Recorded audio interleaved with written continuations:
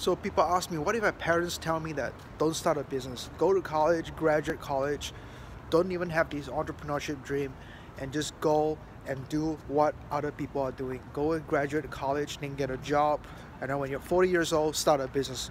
Desmond, what would you do if you're in my position? Well, actually, when I was young, that was a position that I was in. So a lot of young kids come up to me after I wrote the book Against All Odds. A lot of them come up to me and say, Desmond, I want to start a business. My parents, they're not approved of what I'm doing. They don't like my business ideas, and in fact, they have no confidence in my business ability. What should I do? And I would always say this.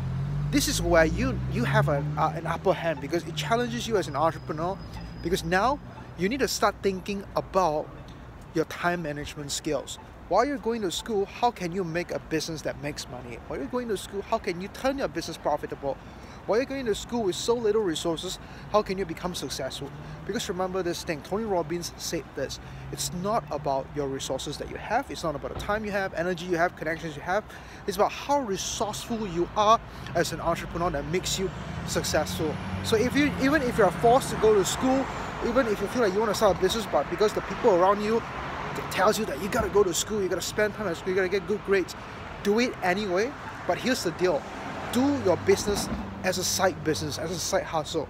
Prove them wrong by making $1 million out of it, because that's what I did. And when I show the income statement to my parents, there's nothing they can say anymore.